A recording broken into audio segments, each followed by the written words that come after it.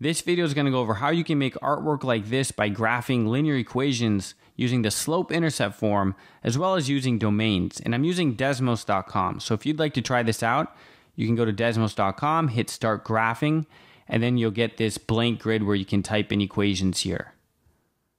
Now, this is actually made from all of these equations. And I'm using the slope-intercept form y equals mx+ b. That's the form that I'm using. And then here it goes from -1 to 0. So x is between -1 and 0. That means that this is actually for this line segment right here. The values that are being input for x are from -1 to 0, but not including -1 and 0. So just everything in between. And that's how you can make line segments that don't go on forever. Now, before we start looking at how to actually make this whole shape here, let's just do a quick review of linear equations for the slope-intercept form so that you really understand what you're doing when you're graphing these lines. I'm going to start with y equals x and then move down toward these slightly more complicated equations, which are all in slope-intercept form.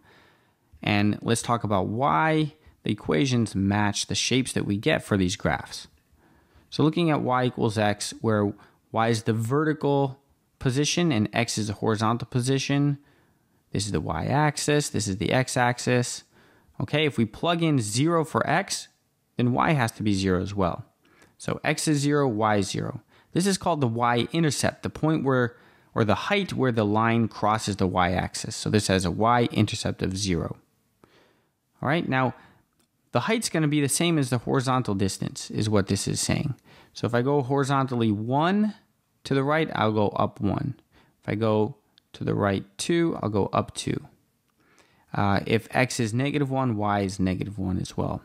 And all the other points on here, like if x is 1.5, y is going to be the same value. It's going to be 1.5. So all these other points make up the line. So for y equals 2x, this is saying that the height is twice the x value. That means if x is 0, well, 2 times 0 is also 0.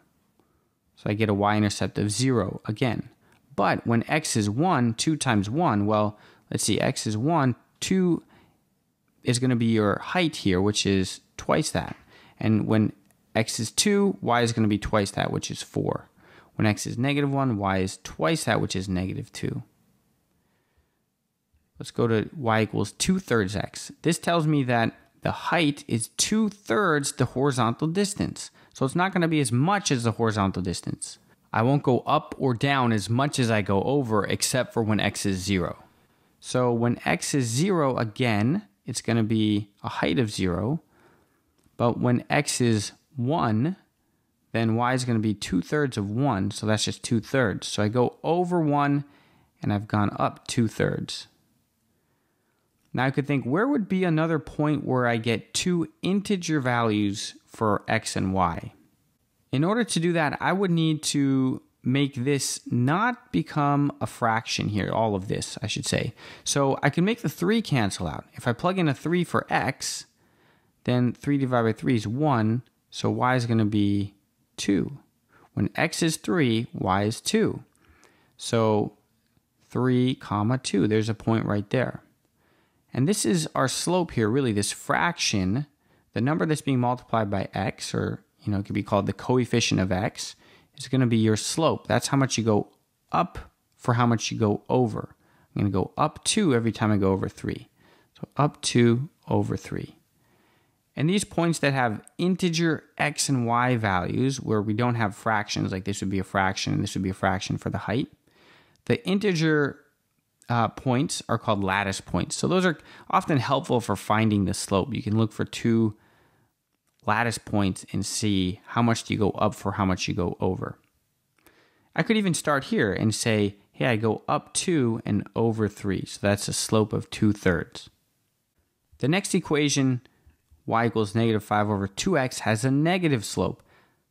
This one says that I'm going down 5 for every 2 that I go over. Because if I plugged in 2 here for x, the 2's cancel out, so x would be 2, but I'd end up with y equals -5. And this one also has a y-intercept of 0. I should have probably mentioned that at first, but we go through 0, 0 again, because -5 over 2 times 0 is 0. But that other point, if I plug in 2 for x, then y is going to be -5. So let's see, does that match? I plug in 2, -5. Right, so the slope is down 5 over 2, -5 over 2. All right, the next one is going to be y equals 2x plus 1. And let's compare this to y equals 2x and see what's the same and what's different. First of all, I see that they're parallel lines. So the slope is the same. Here's the slope, 2, right? 2 over 1. I could turn it into a fraction. I go up 2 every time I go over 1. Does that work? Let's see, I go up 2 and over 1. Yes. But the difference is that this has a y-intercept of 1. Because remember, if we plug in 0 for x, 2 times 0 is 0. But y is going to be 1 because that's what this part of the expression, or this expression would turn into 1 when we plug in 0 for x. So this number here, the constant, is the y-intercept. It's right there. Let's go on to the next graph. So y equals 2/3 x plus 2. Well, I said that the constant was the y-intercept. Does that work for this as well? The constant here is 2. Let's see, does it go through at a height of 2? Yes, it does, because when x is 0, here, then 2/3 times 0 is 0. So x is 0, and then y is going to be this number, because this is 0. So y is going to be 2. So that's that point there. Then the slope is, remember, it's going to be the coefficient of x, 2/3. Well, let's see, does that work here too? I can take this point and this point. These are two lattice points. I go up 2 and over 3. Oh yeah, that works out. Every time x increases by 3, y increases by 2. Now the last thing that would be good to know how to do is how to show just part of a line. And in order to do that, let's say that I want to show just from -3 to 0 for this green line. I can change the domain. That means what values for x am I going to input? I don't want to input all the values for this. I want to go just from -3 to 0. So I'm going to say with a bracket there, I'll write -3 is less than x is less than 0, and the bracket sign there. And that says that I'm not including -3, but everything above -3 all the way to 0, not including 0, is going to be used to be inputted into this function. And all the values I'd get for y will be shown here. So it shows just that part of the graph. So if you understood how to make the slope of an equation, how to get the y-intercept, and how to show just a portion of the graph, you're ready to make that artwork. Here's a new blank grid that I can graph on, and I'm going to show the picture of what I made in the bottom right corner just as a reference for what I'm working toward. And then I'll show a few of the equations that are going to be needed to make this. And then when you get the idea, you'll be able to make a similar shape, with different colors, different size. You can be really creative with this. So I'm going to do this for my first line. I'm going to say y equals, well, let's see, what's the line that I want? The first one I'm going to make is to connect this point down to here. And what's the slope? Well, I go down 7 and over 1. All right, so the slope is -7 over 1. And I could just write -7, but I'll write it like that for now. Times x, so that gives me my slope. And then the y-intercept is going to be at a height of 7. So I'll say plus 7. I'm only going to show this, part of the graph that goes from 0 to 1 for x. So I need to change the domain and say 0 is less than x is less than 1. And then you can change the colors here as well. I'll show you where you can do that. If you hit this, edit list button, that gear button there, I'll click on this. I'll make that one red. Say done. I've got my first one. Next, I'm going to have a line that goes from here to here. So it's a y-intercept of 6. I'm going down 6 and over 2. So this is y equals -6 over 2 times x. And I said the y-intercept was 6. So plus 6. You might say, hey, -6 over 2, that can simplify to -3. So I'm going to do that. I'm actually going to change this to -3. The one above, -7 over 1, I could have changed that as well. It's not a bad idea to simplify things when you can. In fact, that's a really good habit to get into. For now, it's just going to leave that one there. But this is going to be from 0 to 2. So 0 is less than x is less than 2. And I'll change this one as well, make it orange. Okay, next I want to go from here over to here. So that is y equals, let's see the slope. I go down 1, 2, 3, 4, 5. I go over 1, 2, 3. Negative 5 over 3 times x plus the y-intercept is at 5. I'm going to show this from 0 over to 1, 2, 3. Right there. I'll change this color as well. Let's make that green. All right, so I'll just kind of fill in a bunch of the other ones here and maybe show a few others as I make this shape just to talk about the different slopes.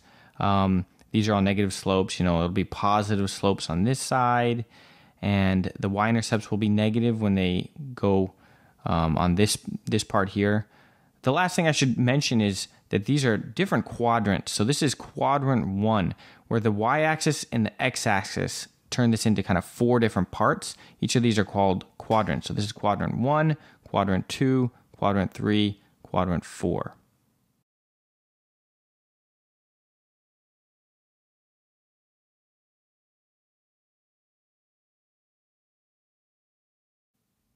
All right, I have the first quadrant, quadrant 1, filled out. Now, you may notice some patterns here. In fact, I'm going to go back and switch this. This was negative 6 over 2. And you may notice some patterns with the coefficients here. I'm not going to say what they are, but you can think about what patterns do you get with the fractions here, as well as there might be some patterns here to kind of discover while doing this. So I'm going to move on to quadrant 2 now. Quadrant 2, the first line that I'm going to make is going to connect from here to here. So that's going to be a slope of, I go up 1, 2, 3, 4, 5, 6, 7 and over 1. Y equals 7 over 1, or just 7x, plus, it's going to go through at a height of 7. And this is going to be from negative 1 is less than x is less than 0. I'll change this color here too. Okay, so I've got the first line. I'll fill out the rest over here and then kind of work down to this part.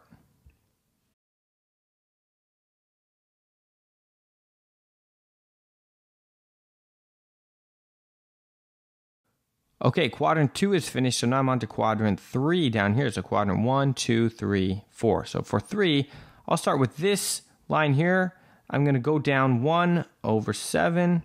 So that is y equals negative 1 over 7 times x. And then here's the line. I want to drop this all down by 1. I want everything to be 1 point lower.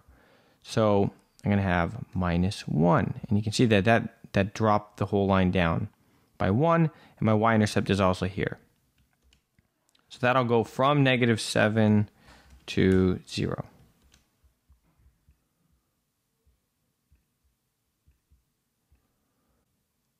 Now I'm just going to finish the rest here, kind of fill in everything in quadrant 3 and quadrant 4.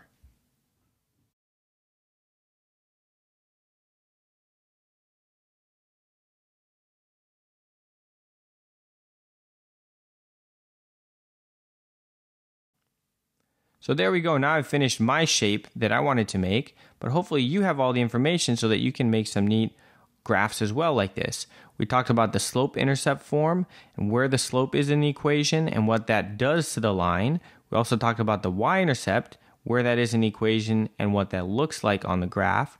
We also talked about the idea of a domain, which is what values for x are we plugging into the equation that are going to be graphed. And by putting those parts together, you can make your own artwork like this. So I hope with this activity you can become really comfortable with graphing and have some fun in the process.